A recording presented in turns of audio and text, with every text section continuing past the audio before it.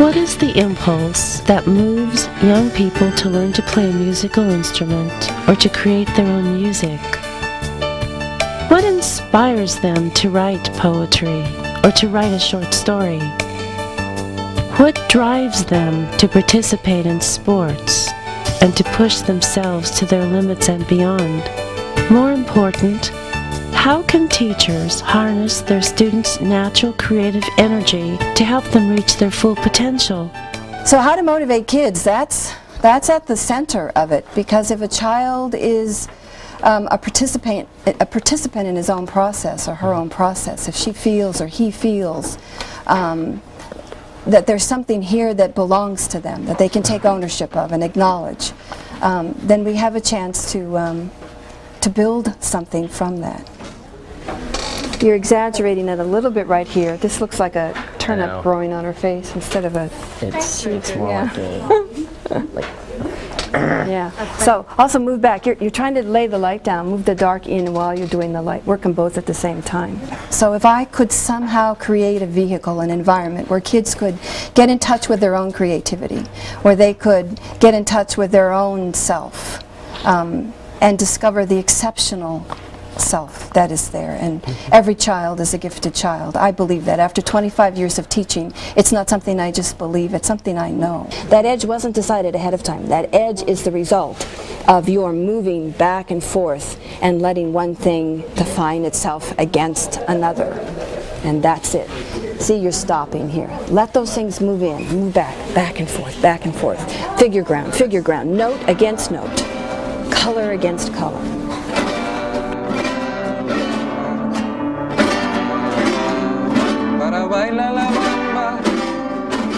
For me, it's more of a personal commitment to love the work that I do, to really love and enjoy teaching, to really take a caring time to talk to as many of the students as you can, to get to know them on a personal level, so that you can pick the things that you know motivate them. It may be something very small that maybe other people don't even, if you don't bother to ask and find out more about them, you're not going to know. So you have to be this personal commitment to say, I love my work, and I say that to myself every day. I really love what I'm doing. I really love these kids. These are wonderful tones of color. So all of that mixing, all of that, this is like, I'm frustrated, I don't know what to do, but look how much sense you're making out of it. You're doing all the right things in terms of coming back and trying to make clear what is muddled.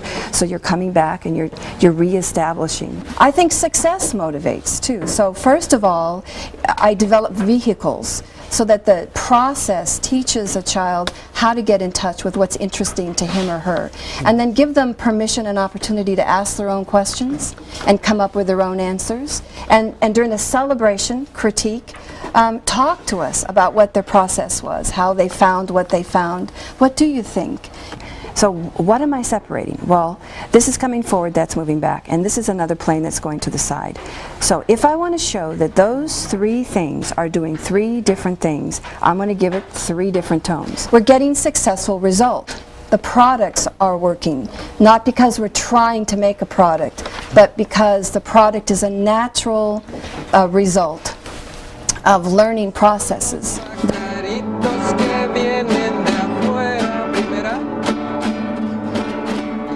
But it's playing music for me with the class and saying this music is the most beautiful music in the world, and convincing them that you have to perform it in such a way that it is going to be the most beautiful music when the people hear it. It's not just a small group of talented students that we're accessing. We're accessing the creative center. Every net has some holes in it, and a good teacher creates different nets, so that the child that can't achieve in one modality or one type of format can achieve in another one.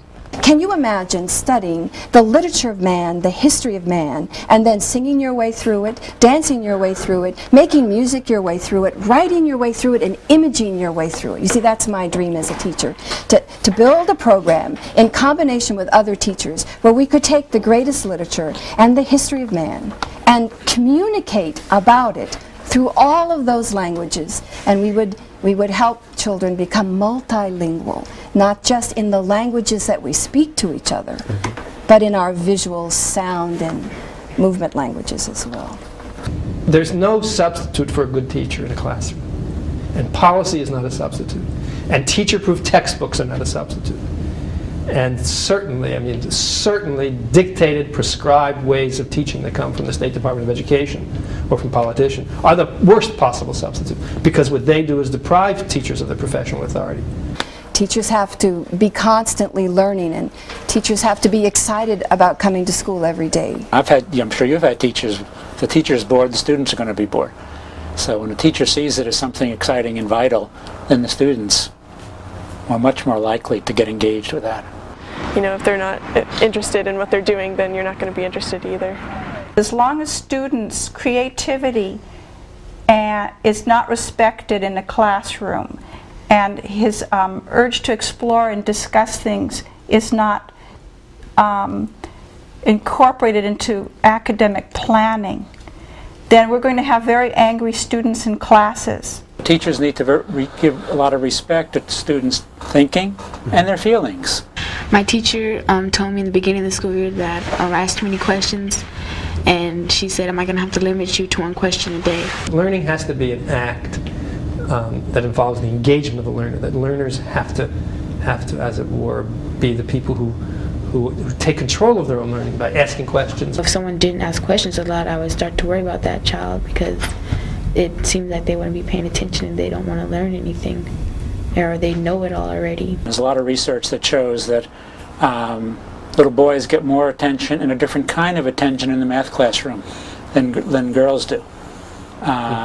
Even by teachers who are well-meaning and think that they're giving equal attention, that when they're videotaped, it shows that they don't. They ask the boys the questions first. They spend more time with the boys. They ask them more probing questions. I think that for the large part, the teachers are pretty good, but I think that there's a decent size of prejudiced teachers and ineptitude. We're all influenced by the racism in our society, and even though we don't want to act in prejudicial ways, we tend to act that way. Like some teachers are like, they don't like Hispanics, and you talk Spanish in the class, they don't let you. Oh really? No, they don't. Oh. And some teachers are like mean to us, you know. Plus they don't teach us enough, you know.